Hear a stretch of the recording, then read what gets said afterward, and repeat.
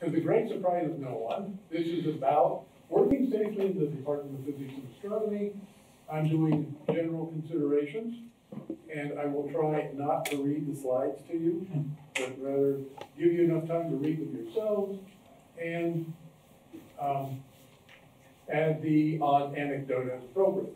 So here's one where it's really important that the slides be posted on the website, right? Yes. Okay, because nobody is going to remember this. The only thing to remember is where to look to find it, which is somewhere on the department website under general considerations. Okay, why is this relevant? Well, first of all, hopefully everybody has the campus dispatch phone number in their phone. Yes? 585-26775 COPS. Okay? The next one is the link to the form if you have a work-related accident. Everybody who's an employee is covered by workers' comp. Workers' comp happily pays to get you patched up, but they have to know that they have to pay. So if you go to Instacare, emergency room, wherever, to get something patched up, then you fill out the paperwork and you're on the hook until workers' comp calls them and takes over responsibility. So you have a keen interest in knowing, A, that you need to fill out this form, and B, where to find the form to fill out. Similarly, if you're involved in an auto accident, either driving the corporate limo, you all know what the corporate limo is, right? It's missing today, by the way. Either with the corporate limo or driving your own vehicle on university business. Okay? Same deal. You need to fill out the form. And that's where you find it. Every lab should have one of these emergency response guides in it. You should know where it is. It's usually by the door. And at least flip through it to get an idea what's there. Yeah, exactly. Where's my laser pointer? Exactly. Okay? Somebody needs to ask the obvious question. Where do you get them? Where do you get them? Good question. Excellent. EHS? Oh. Heidi? There's a box of about 1,000 Where? in my storage room. Okay. So you get them from Heidi. Good. Moving on. Fire extinguishers. We're going to have a fire extinguisher training session one of these days. Yes? And it's kind of funny. It's not quite as hokey as it looks. They have a simulated fire that you put out with a simulated fire extinguisher. And it's not quite, I've seen the videos at least, it's not quite as hokey as it looks. Anyhow, as I discovered one Saturday afternoon, fire extinguisher operation is pretty self-explanatory. You pull the pin and squeeze the handle. The important thing to remember about fire extinguishers is you point it at the base of the flame. If you point it up at the top of the flame, then it simply sucks more air in and makes the fire burn faster. Okay? Where to get lab supply, or first aid supplies, and stuff like that. I've forgotten what's next. Oh. In a few slides, I have made maps, taken the building maps for the 3 physics buildings and tried to locate in them where various emergency equipment is.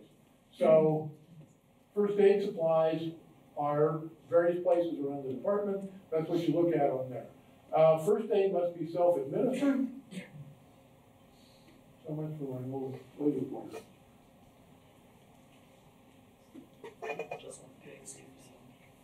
And that one's no better. Oh, alas. First aid must be self-administered, and it turns out you can't legally put a Band-Aid on somebody else unless you've taken the bloodborne pathogen training, which, by the way, we're also going to schedule, right? Because one of the things that's in the kits, along with the AED, the defibrillator thingy, and the fire extinguisher, is a bleeding control kit, which we need to be trained on how to use. Okay. Know the locations of fire extinguishers, same deal, it's on the same plot.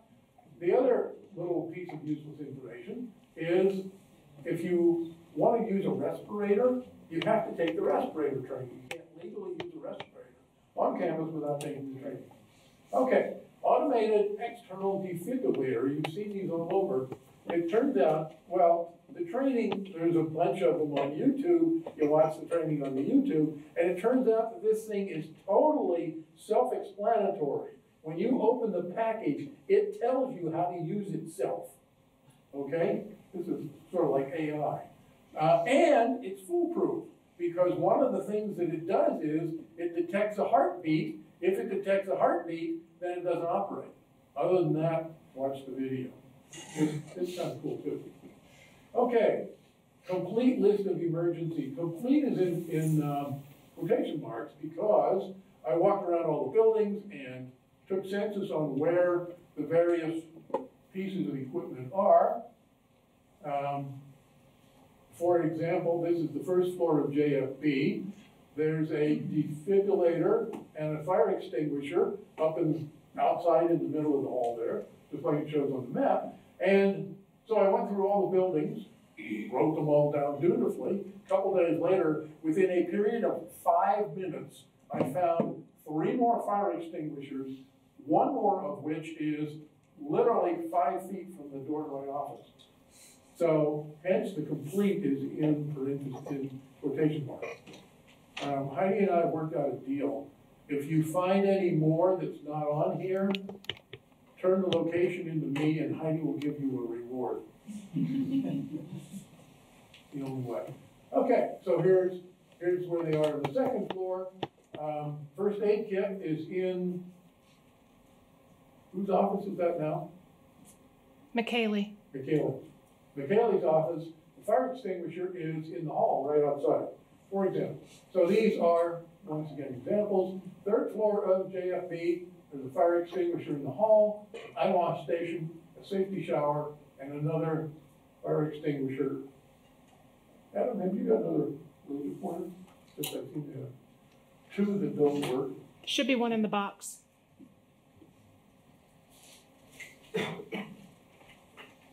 Oh, that's the other thing. Yeah, we all have that problem. Should you really be using those for the safety, laser safety? Auto mount one. Yeah. Okay, so you get the picture. Yeah. Okay. Okay, so electrical and RF safety, electrocution. How does electrocution work, by the way? What electrocutes you? Answer. A current of more than 100 milliamps through your heart causes your heart to stop beating and you die. So, what are the fundamentals of avoiding electrocution? Oh, this one's cool. Avoiding electrocution, well, what are the 2 obvious current paths through your heart? Hand to hand and foot, yes? So if you're working around sufficiently high voltage, and numbers like, I just did the math on this when I was writing this up, by the way. It says here, the primary skin resistance combined with the applied voltage determines the current path through your body. Okay? So hopefully all of you are real physicists. You've measured the skin resistance between your fingers, right? It's a couple 100,000 ohms. Okay? So if you pick the random number 110 volts, divided by 110,000 ohms, you get 1 milliamp, right? And that's not near enough to kill you. That's why you get an electrical shock often and it doesn't hurt you. Okay? But if you increase the voltage or decrease the skin resistance, then you can be in big trouble. How do you decrease the skin resistance? Well, now we're on the anecdotes. Somewhere I read, must have been on the internet, so it must have been true, read about some kid doing a high school science fair project, and he wanted to measure effective electrical currents on the body. So being a clever scientist, he wanted to get good electrical contact, so he soaked his fingers in salt water, and the claim is he killed himself with 6 volts. Okay, so skin resistance is a big deal. Okay, what else? Other electrical hazards? Reflex action. Yeah, there's actually 2 of these that go together. The reflex action can cause you to quit quickly remove your arm and bang your elbow into something important, okay? Or you can burn out equipment, or you can get actual thermal burns from currents that don't go through your heart. Okay, what else? Wiring plugs. Let's skip this one, and I will simply effectively read it to you. So, how do you wire outlets and plugs? The answer is, the black wire always goes to the brass screw. The black wire, of course, is the hot one. The white wire, which is the neutral, which is at roughly 0-volt potential, its function is carrying current back to the source, okay? And it goes to the silver screw on either the plug or the outlet. The green wire is the ground, and it connects to the case or chassis or whatever, the metal outer parts on which you're connecting, it goes to the green screw, okay? By the way, people should be asking questions about things not clear. This is something important to know for all physicists, and if you don't, ask me afterwards. Yes. I'll just add, that's not always true. I would check them. The university electricians actually had this wired incorrectly before they remodeled, and that color scheme they didn't apply to. They're clever, yeah. I actually had an employee once who was an electrical engineering student who decided that color coding was kind of optional. Funny thing, he wired something up, plugged it in, and there went the breaker. So good point. Yeah. Trust but verify. Trust but verify. Michael? LED wiring oftentimes does not follow that color scheme as well. Really? So regular AC wiring, yes. LED wiring, oftentimes no. What wiring did you say? Good to know. LED. Oh, okay. Okay, moving on. It's Friday night, we all want to go home.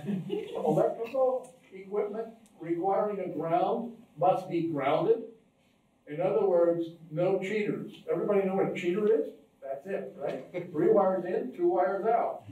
Okay? Well, they put the 3-wire plug on for a reason.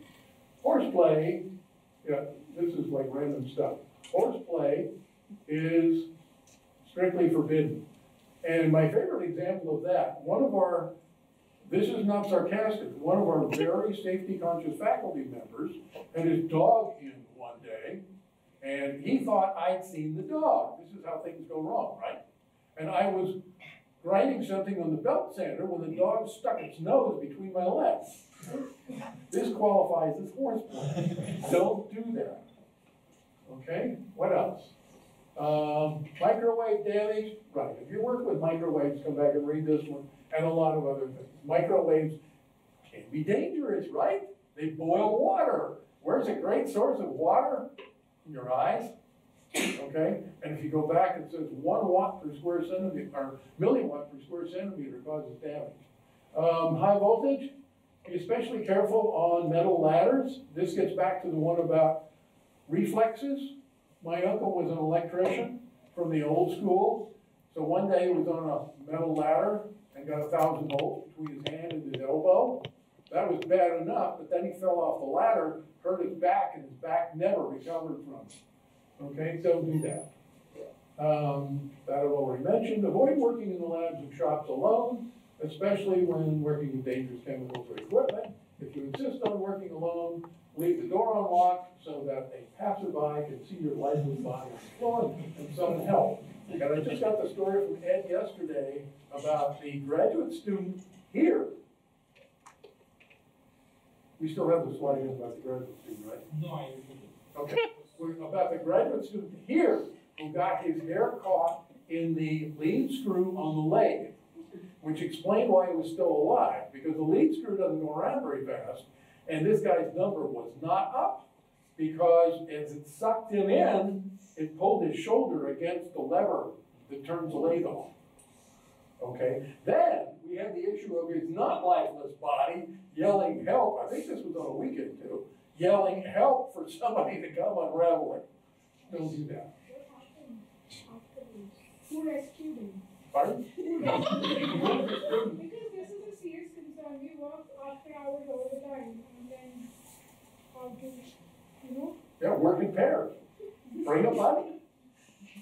or don't work after hours. Okay? On with the random stuff. Compressed gas cylinders.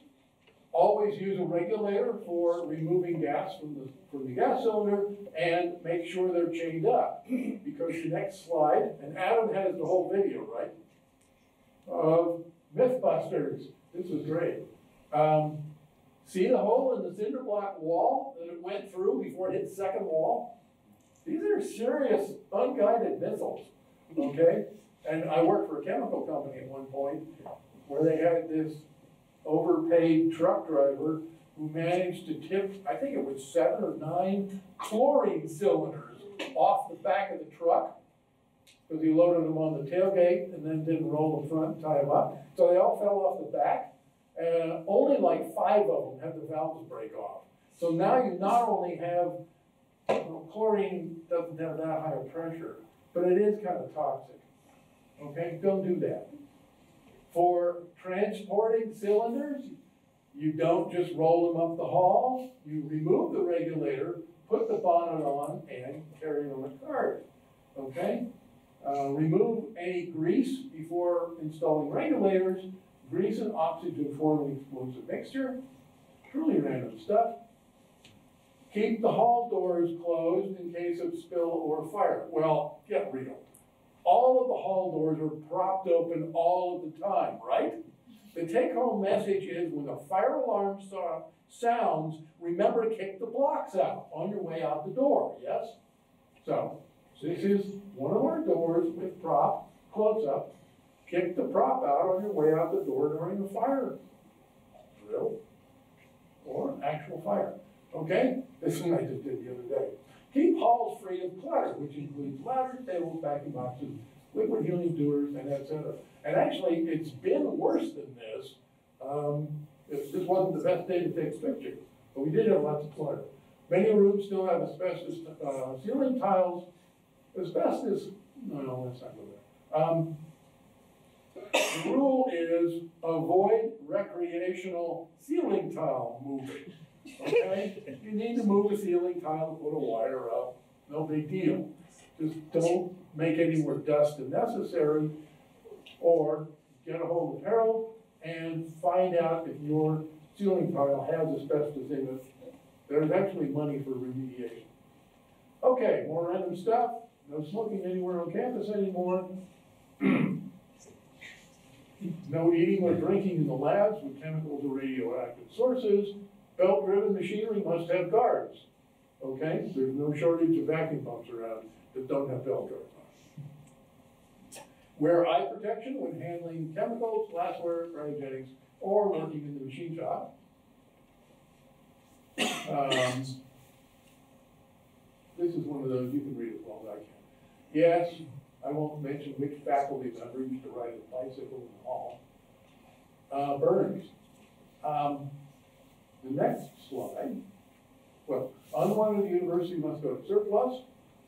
And the next slide is the official department burn center. If you get a relatively minor burn, nothing really serious, go to the burn center, which is on the east end. That's naval science in the background. East end of the 3rd floor of JFB. Break off one of these stems and smear it on the burn. You laugh, but it works amazingly well. An employee of mine one day had a plastic container of propylene glycol explode all over his hand, and we ran down to Carlton's, who had a giant one of these in his office at the time, smeared it all over his hand, and then went up to the burn center. And the story was, it was the old doctor and the young doctor, and they, what's this smeared all over his hand? Aloe vera. And the old doctor said, old wives' tale. And the young doctor said, that's interesting. So we went back 2 weeks later, and they were both totally amazed at how well it had healed. So it actually works. Okay, ladders. Use ladders only under conditions. Yeah. Hey, this is serious physics. Notice they got the fat guys. Okay. Ergonomics with your legs on your back. In summation. Oh, you did think that. In summation, always be cognizant of what you need to do to always work safely. Safe work practices, safe equipment, safe workplaces. And I kid you not, I originally learned of Murphy's Law in the U.S. Army classroom, I think in 1966. And their application was, if anything can go wrong, it will. Therefore, have a plan for dealing with the situation when things go wrong. Plan ahead. Who's next?